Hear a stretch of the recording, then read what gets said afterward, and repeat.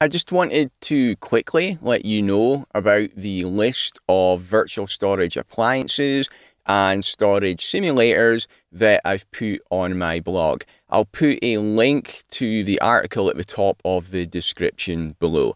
So you'll find this useful if you want to get practice with a storage vendor such as Dell EMC or NetApp or Nutanix, etc. I've got the list here of where you can find simulators so that you can get practice with that storage for free. It's also useful if you need storage for a lab. For example, if you're learning VMware, you're going to want to have centralized storage for your VMware lab. So if you're not sure what storage you should use or where to get it, then just come and have a look at this article. So I'll just scroll down here and you can see I've got a list of all the different virtual storage that is available. So pretty much all of these you can run for free on your laptop. There's also the simulators below that as well.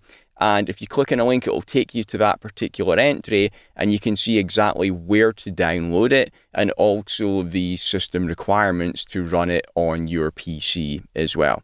So hopefully you'll find that useful. You're here, so I guess you are interested in learning about storage. Something I think that you'll find useful is I've got a free course, my Introduction to SAN and NAS Storage. It's only 90 minutes long. If you're already working in IT, but you're new to storage and you want to learn everything you need to know about it quickly, then check out the course. You can click on the link above my head now to get the course for free. Okay, that's it. Thanks very much.